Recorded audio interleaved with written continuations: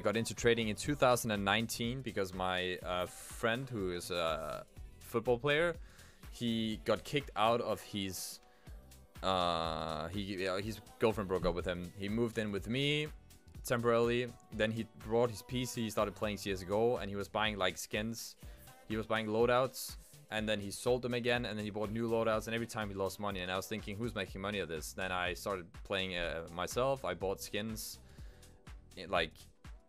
I didn't actually. The first thing I tried to do is just buy any skin that I found for a good price, so I could swap it into the skin with a trader where you know they want to profit. So I would just swap the bad skins into something I wanted. So my end goal was just to get the skins I wanted for a good price.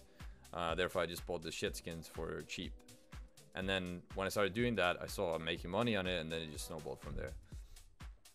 That's pretty much it. I also had a full-time job, and every time I got paid, I put my money into skins until I decided I wanted to quit and just do skins.